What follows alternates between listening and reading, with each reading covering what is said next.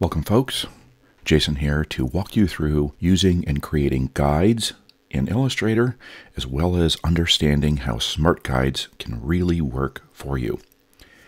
Here I've got some simple content on the page, and if you've ever used Illustrator, you may have noticed when you begin to move items around the page, you get these little kind of lasers shooting out next to, on top of, in the middle of your content as you're moving it around.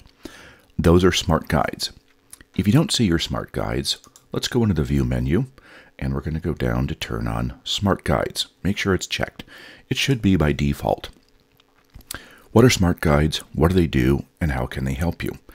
Well, from the very simple standpoint of using smart guides, when you're drawing any content, say we start off with a square, you'll notice when I draw, when I get something that is a perfect square, you'll see that I will get that angled magenta line showing me when I have a perfect square. Now I can also get a perfect square by holding down my Shift key when I'm drawing.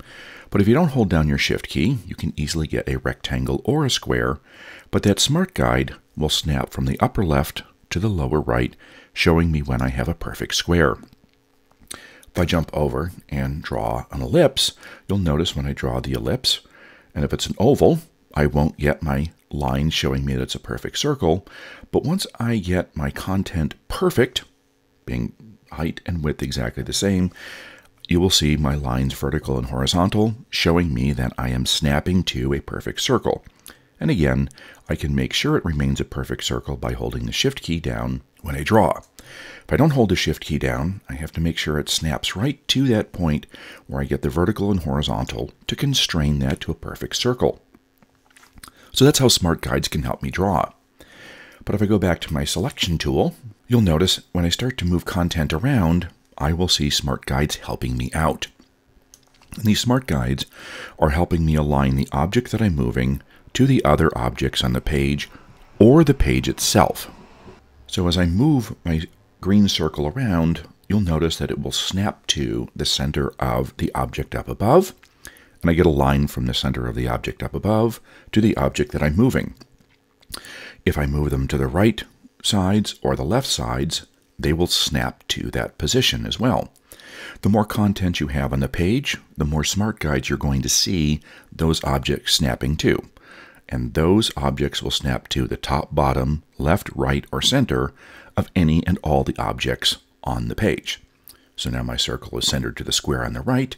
It is now flush with the bottom of the square on the right, and so on. Now as I move this content around, this makes it super easy for me to, say, center all my content without really paying much attention to anything else on the page. Now another unique feature of the smart guides is also the distance between things. You'll notice as I was dragging this and I begin to move it up, I get these little distance markers between my top square, my middle square, and then my bottom circle. And this only works when you have 3 objects or more, and then it starts finding the relationship between these objects, and you can then distance everything exactly the same. You will also get this if you duplicate an object. I'm going to hold down my Option or Alt key, and I'm going to drag. When I'm dragging something, if I want it to remain perfectly in line, say on the horizontal axis here, you'll see the line coming out from the center of the object that I'm duplicating, and then the duplicate object. Now I can get this by holding down my Shift key, but here my smart guide is showing me when I duplicate this, I'm duplicating it along that exact same axis. No higher, no lower. It's kind of snapping to that particular line.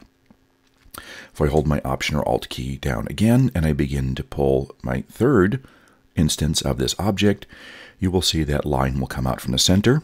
It's helping me snap to that, so I have it perfectly in line with the others. And then I get my little space indicators in between those objects showing me that the distance is exactly the same. So smart guides can happen everywhere in relation to objects, but also in relation to the page itself. So I'm going to remove some of these objects, and I'm going to get down to one object, and I would like to put this in the center of the page. And you can see if I do this, it's going to snap right to the center vertically. And then if I get to the horizontal center right there, I'm right in the middle of the page. It shows me right where I am. And it's super cool.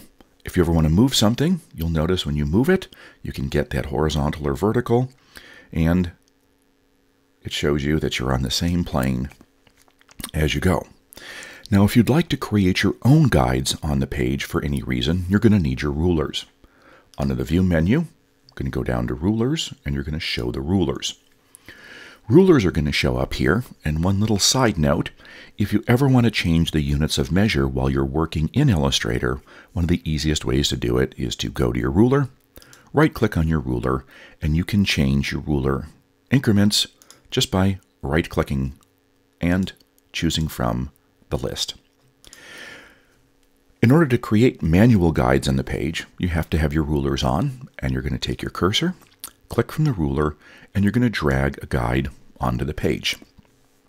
And you can drag multiple guides onto the page if you'd like to set up guides. The guides are cyan, and when you drop them on the page, they automatically lock on the page. So if I move my guides, if I want a vertical guide, I'm going to go for my vertical ruler, and I can bring my guides onto the page. Now once they're there, you can't move them because they are locked. So if you go under the View menu, and you go under Guides, you can see the Unlock Guides feature. Once you unlock the guides, that allows you to then select them, and then you can move those guides any place that you want.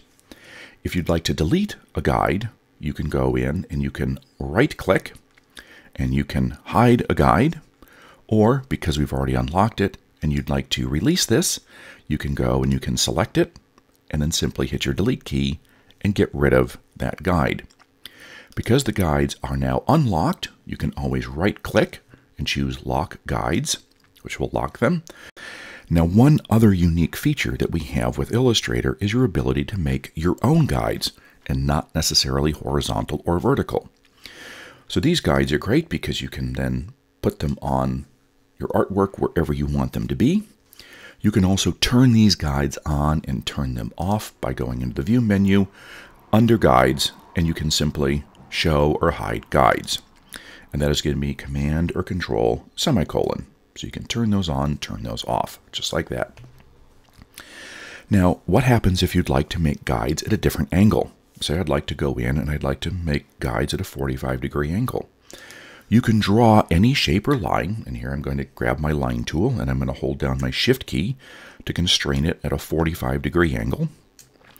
Then, with that line active, I'm going to go into the View menu, I'm going to go under Guides, and with that active object, I'm going to choose Make Guides. It will now turn that into a guide for me. And then if I'd like to line up my content on the guide, I can take my objects or shapes and put them right on the guide there. And of course, I could duplicate them and snap those to the guide in order to go ahead and get those shapes right along that particular guide. Anything can be turned into a guide. If you have a shape and you'd like that to be turned into a guide, you can draw your shape, and then with my selection tool, I'm going to go into the View menu, Guides, and say Make Guides, and it becomes a guide for you. If you want to release those guides, you can always hover over that guide. Your Smart Guide will show you that this is a guide. You can right-click or go into the View menu, and you can unlock them or hide those guides, and then be able to manipulate those guides quite easily. So guides can be set up very easily on a document. Now, usually when I set up guides, I will go into my Layers panel. So I go under my Window menu, go under Layers, and I would normally end up putting my guides on a layer by itself. Why?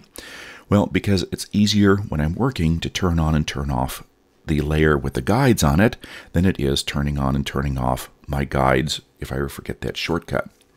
But you can build guides in a separate layer very easily. So if you're on that particular layer and you pull guides down on that layer, you can see when you turn off that layer, those guides can turn on and turn off.